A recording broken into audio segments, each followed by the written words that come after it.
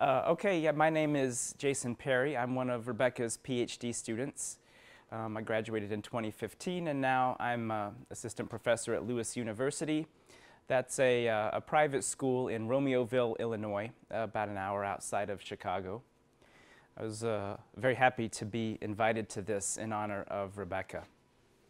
This is mostly just a technical talk about our research. I heard there's time for tributes later, but I do want to say that Rebecca took me in when I was an orphaned grad student and gave me the most interesting problems to work on and full support, which also helps a lot. And I definitely couldn't be in such a good place as I am now without her. Okay. So I'm totally taking advantage of my position as the first speaker in the day to make this a pretty introductory talk, although it is pretty CS-y, so I know there's people of different audiences. If you're one of the giants of multi-party computation, there's nothing new in this for you. But anyway, this is work that I worked on with Rebecca and others and enjoyed very much. Okay, so to start from the beginning. Secure multi-party computation is a subfield of cryptography that deals with actually a very general type of problem in which you have a, can I come around here? Yeah, in which you have a group of collaborating parties and they don't necessarily trust each other. They each have some data that they want to keep private for themselves, and they want to compute some function coming from combining all their data. Okay, so you can use functional notation for that and say, okay, if there are n parties and each one has an input, then you want to get outputs for those. Typically, the output is the same for all the parties, but it can definitely be different. Okay. And it's secure multi-party computation because, as I already mentioned, you want to make sure, the parties want to make sure that their inputs are actually not found out by the other parties, beyond, of course, what's implied in the answer that's output. And also, you want to make sure, if possible, that nobody can cheat and change the answer to something that's not correct based on the input and the function that you've agreed to compute together. Okay, so this is a very general problem. It can be applied in lots of settings, and we hope it will be more. To say how secure one of these protocols is, we define an adversary model. Okay. And most generally, we say there is an adversary who controls some subset of the parties. Okay, so some of the parties you see here are bad guys. And it's not just that they are individually bad guys, but we say that they are all controlled by one adversary, which is a way of saying that they can combine all the data of all the corrupted parties and control their actions in a coordinated way. Okay. So when we say the adversary, we mean the adversary who is in control, in full control of some subset of the communicating parties.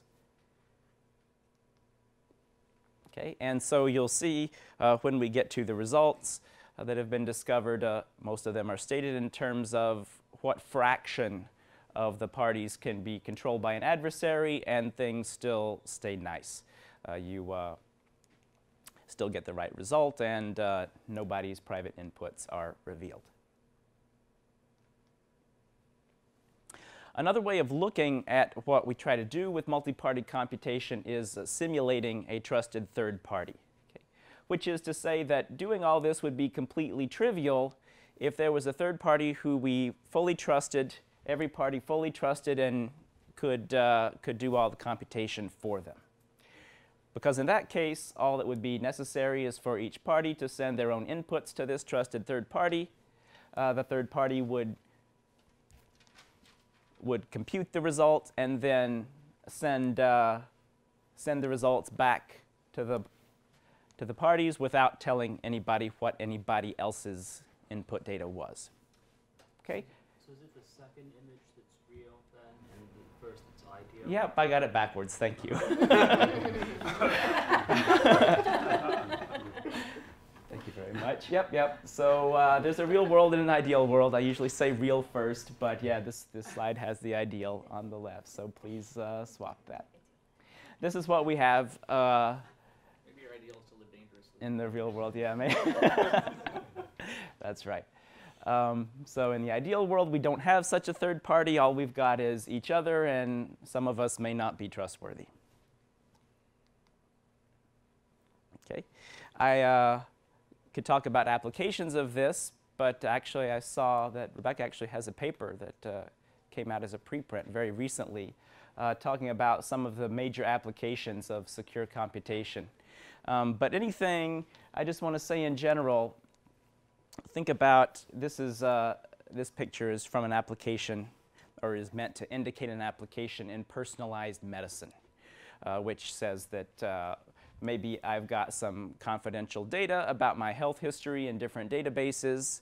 I'd like to have some, function computed on those that gives me, I don't know, the best advice for a treatment or something. But I don't want any of the holders of that private data to share that data directly. Okay, so personalized medicine, that's one application.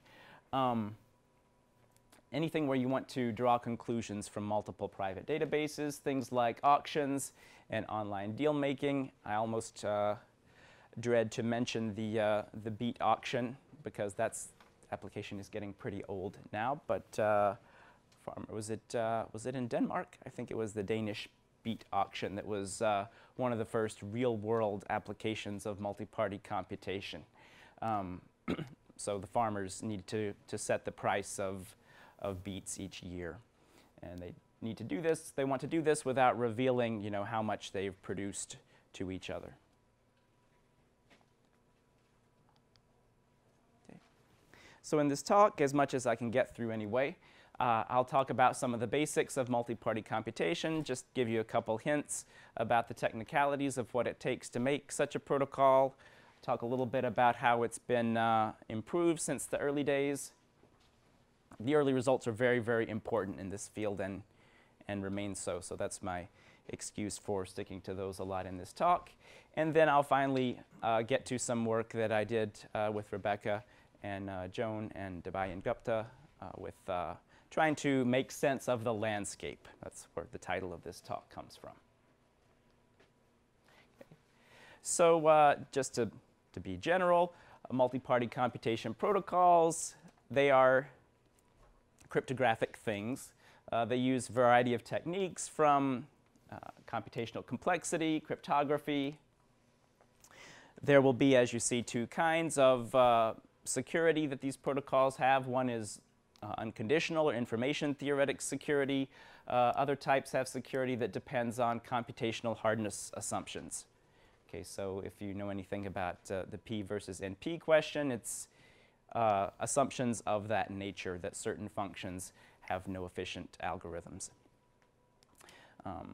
Yeah, and protocols are in some sense a mixed bag. Every one has a different set of assumptions. These are pretty complex objects in the world of cryptography, compared to things like digital signatures or symmetric encryption. They just have more moving pieces in general.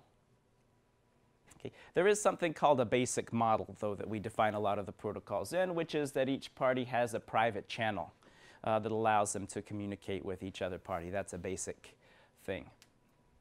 Although, you'll notice right away that this sort of thing is very hard to get in the real world, even this. So the reason we use cryptography is because we don't really have private channels, right? And we like to use math to emulate as much as possible a private channel. So I'm showing this just because, if I remember correctly, it's one of Rebecca's favorite pieces of math or basic results. I think, yeah, it's such a neat concept that everybody in computer science should know about it. So here it is. It's called Shamir secret sharing. Okay, it's an unconditionally secure mechanism. Okay, and it starts from the fact that most people learn in algebra. It's that if you have t plus 1 points, those uniquely define a polynomial of degree t. And if you have less than that, they don't. Okay? So here's what you do. Oh, I should talk more about what secret sharing is. Okay, so secret sharing means I have a secret, and I somehow want to distribute that secret. I want to deposit that information with a group of other people, like the other parties I'm doing a secure computation with, but I don't want any of them individually, at least, to be able to find out what that secret is. Okay, maybe until a later date. So that's what secret sharing is. It's a very necessary ingredient of secure multi-party computation. Okay, so we call the person who has the secret the dealer. Yeah? Sorry, so the group, so what are the individuals learn? So you're withholding something from, I guess I'm not understanding what you're sharing versus what you're withholding in secret sharing. Okay, well, it's kind of like you're dividing up a piece of data among a group of people so that if a sufficiently large group of them get together, they can reconstruct that piece of data, but individually or in smaller groups, they can learn little or nothing about what the value of that is. So the basic piece of data is, of course, you could think of it as a number, or in this case, an element of a finite field, if you know any abstract algebra. But you can just think of it as a number. Okay, so how can I chop up a number and give it to this many people so that individually no one can know what it is, but if they get together in a big enough group, they can reconstruct it. Okay? So this property of algebra of polynomials gives us this property pretty much all by itself. So if it's my secret, I'm the dealer, and I will generate a random polynomial. Okay, so the picture on top is, of course, a polynomial or a function in the real numbers, but in reality, when you've got a finite field, we like discrete values in computers. It would, if you plotted that, you wouldn't see anything at all. You just see like a nice mess, which is good for cryptography, by the way. Okay. And the secret that we want to share is we, by default, by convention, make that the value of the function at 0, which is nice because that just means it'll be the coefficient of x to the 0. Okay, otherwise, the polynomial is generated randomly, and then to share shares of the secret, the dealer will distribute values of the function to all the other parties. Okay. So it's a degree t polynomial. So if t plus 1 parties combine their information, they can reconstruct, they can do interpolation, which is a basic algorithm, and get the secret back. But if fewer than t parties share information, then they have no way to find the secret because the original polynomial is just not determined. Okay, and you can show that it's actually, if we use a finite field, the secret value is uniformly distributed. So that's as good as security can get. You can literally know nothing about which element of the field the secret is until you have t plus 1 people putting their data together. Okay. Okay, so given that, I want to talk about, at a high level, one of the most fundamental multi-party seminal results. The protocols, there's actually more than one in this paper from '88, Ben-Or, Goldwasser, and Vigderson. Pretty long time ago, but still an important result. It is actually an unconditionally secure result, which means we're not making any computational assumptions to say that this is secure. Okay. So the underlying mathematical model here is arithmetic circuits, values over a finite field again. So you can express basically any computation you want as a circuit of this type with gates that can take their inputs and add them together, multiply them together, or multiply by a constant. Okay, theoretically, you could translate any algorithm you want into this model. And then the results are for two different adversary models that we'll talk about. One is called passive or honest but curious, although I don't like that name. And the other is fully malicious.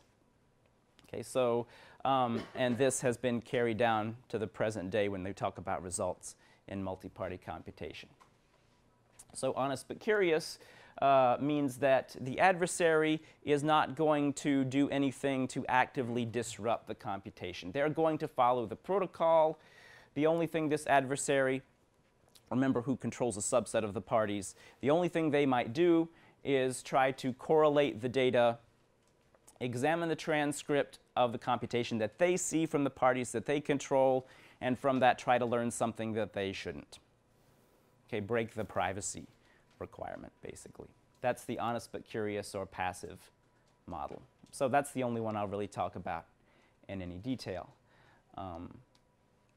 So the big idea in the BGW protocol is that computation is done on the shares. So secret sharing is the basis of the whole thing. So if there are n parties, each of them will distribute their input. They'll use Shamir secret sharing to distribute their inputs to the other parties using a polynomial of degree that's less than half the number of parties. And then once you do that, a nice thing is that the operations of addition and multiplication, okay, so it's basically 3 steps. They share their inputs, they jointly compute this arithmetic circuit, and then they combine their inputs to all get the result. That's the BGW protocol in a nutshell. And a nice thing about it is that in the process of evaluating this arithmetic circuit, we say that addition and scalar multiplication, those kind of gates are free.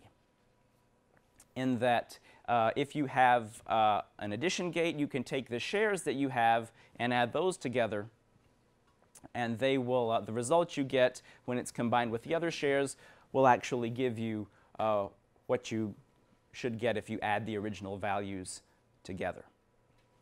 Okay, so these kind of gates can just be computed individually by each of the parties. Okay.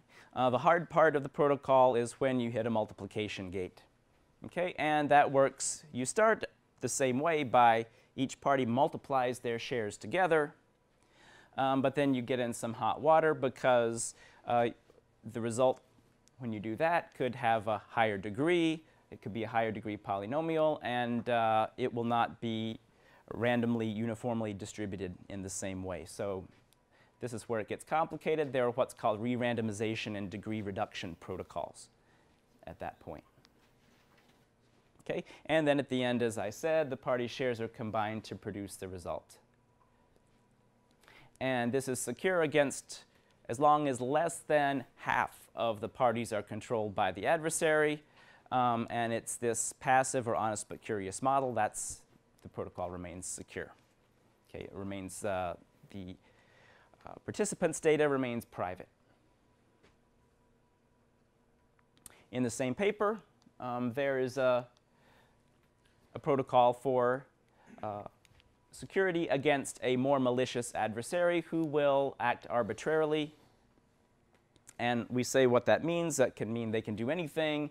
They don't have to follow the protocol. They can do whatever they want to. But to give an example of what the malicious adversary might do, they could say lie about the shares that they have, right?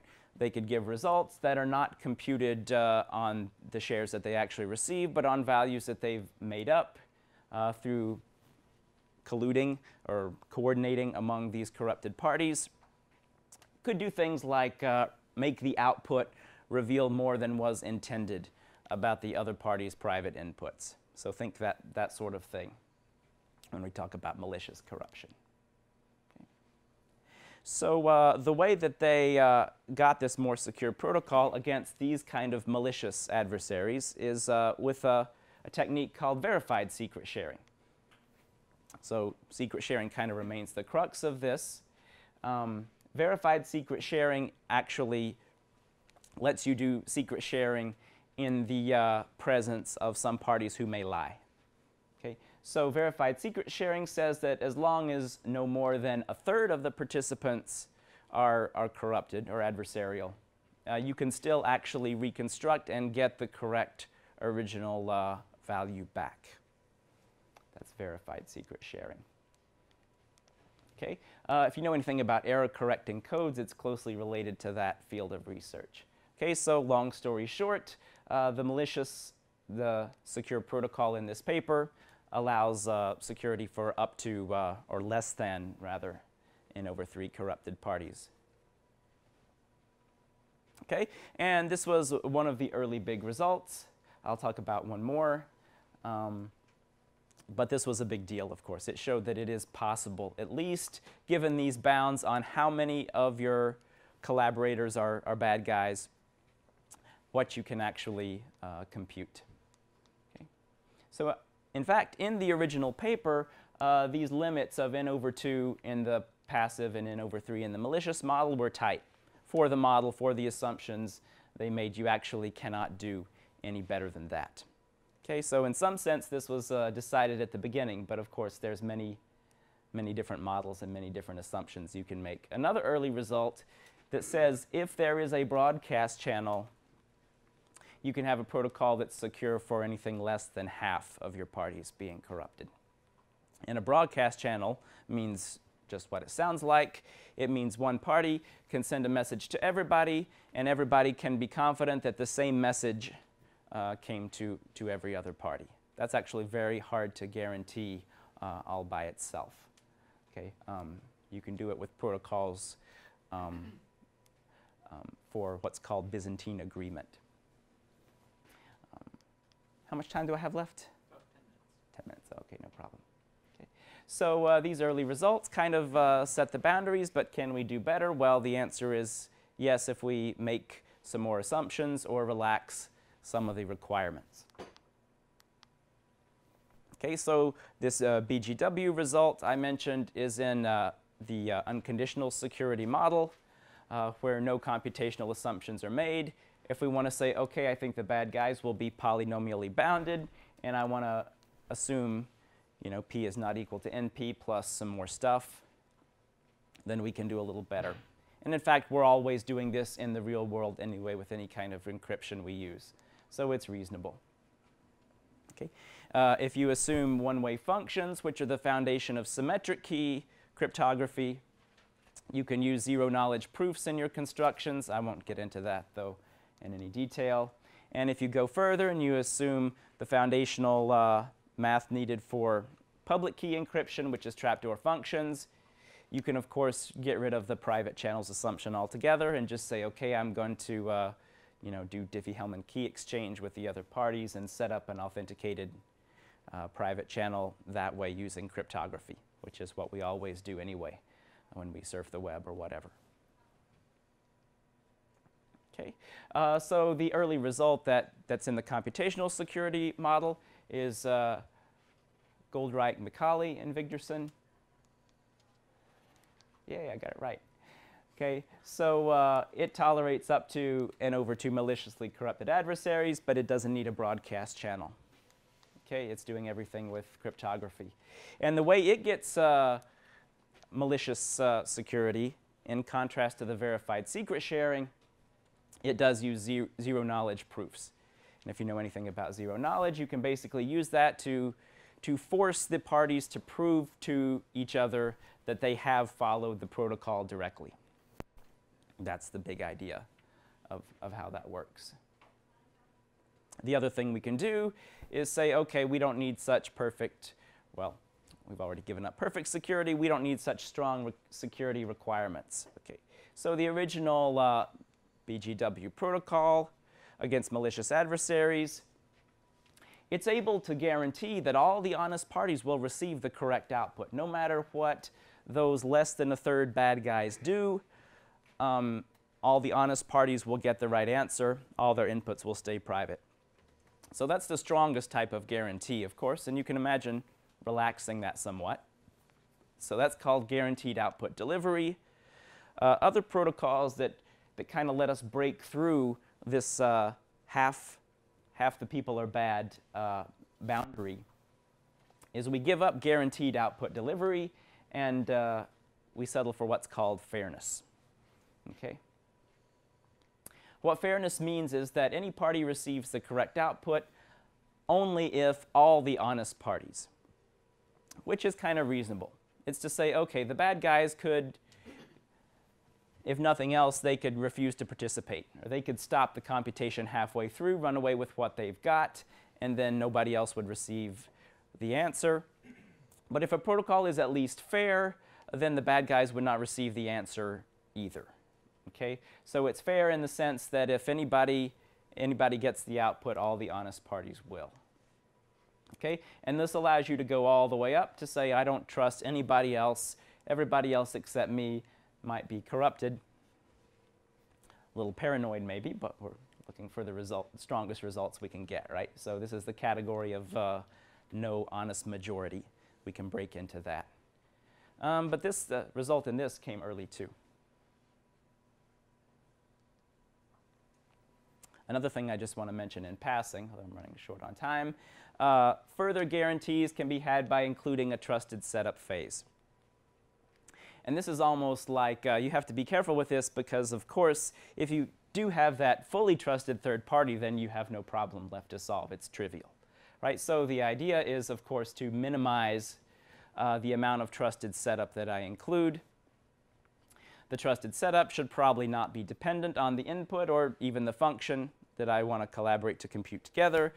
Just think of it as some kind of like service, out there that's going to give me something before I start that I can use as a basis for trust. And the most common thing that we use for that is called a CRS, or a common random string.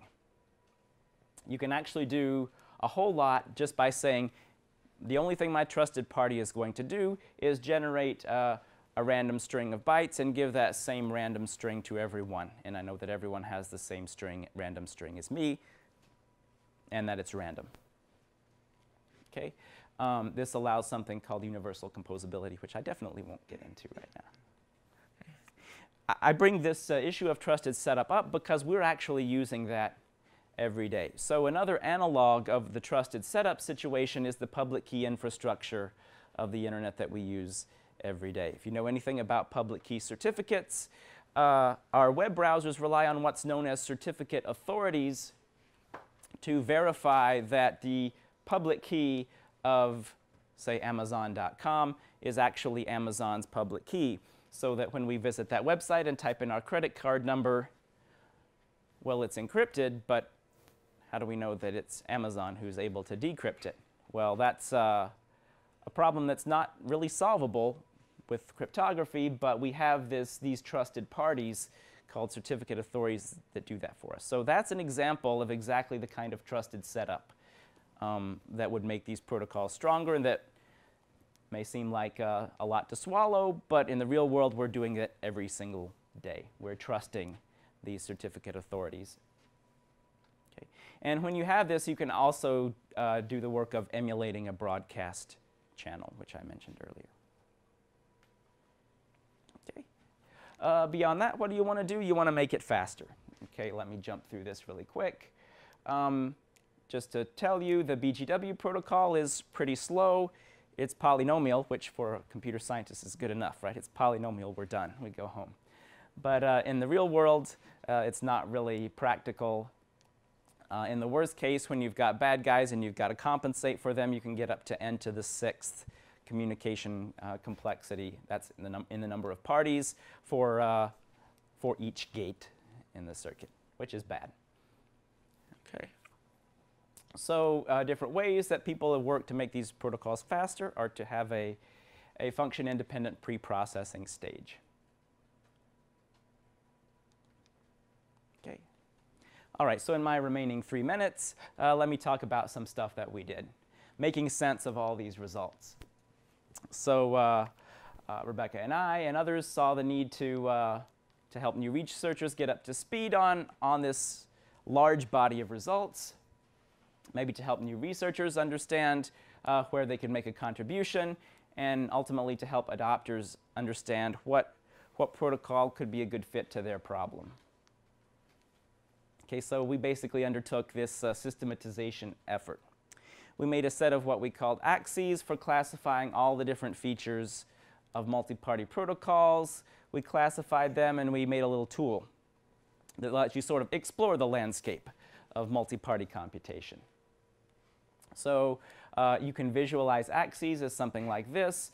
Think of a sliding scale for how secure or how many bad guys my protocol can tolerate.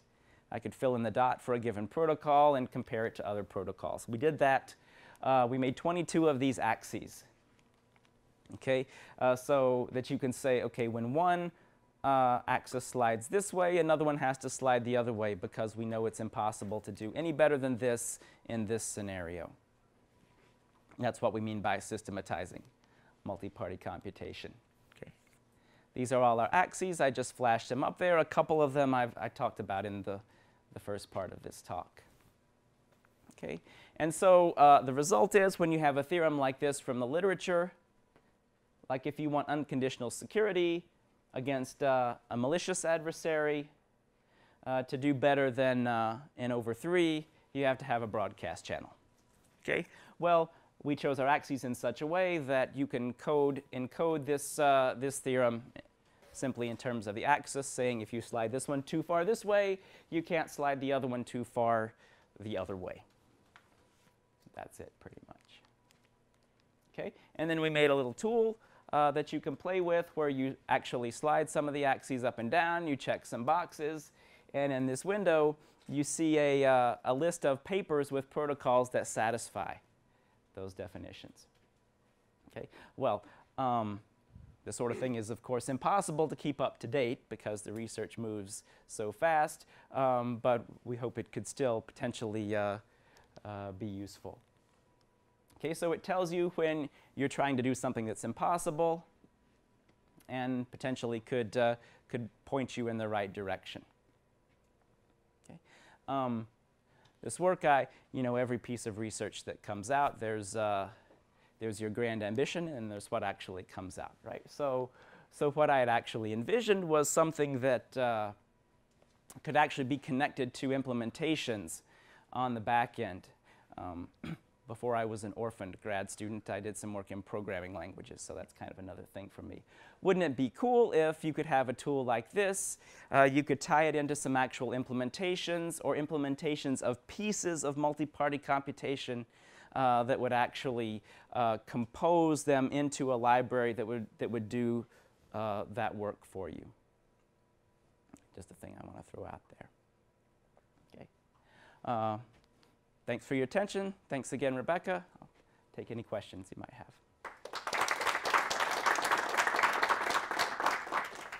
Since I have a longish break after this next talk, if anybody has any questions, we can take a question or two. Do you have a bibliography of the papers that you cited? I know some of them were recited in short form of the titles. Yes. Another piece of the work that we did was make a pretty big, actually annotated bibliography. It hasn't been kept up to date, but I can definitely share that with you. Yeah. This may be a naive question, but My favorite kind. Yeah. Is there interest in levels of maliciousness, or a certain amount of power that goes with a malicious actor? Yes. So another feature that people say is how malicious will a bad guy be? Yeah. So there are actually things on the axis between, passive or honest but curious and fully malicious. And just to give an example, one spot on that axis is what's called a covert adversary, who will be an adversary who will be malicious only so far as they can be without getting caught. Okay, which sort of makes sense for what a bad guy might try to do in the real world. So that's actually, a point on that axis between passive and fully malicious. People have even tried to bring things like game theory into it, right? How much will the bad guy gamble in terms of maliciousness in order to try to get an advantage? All right. Thank you again.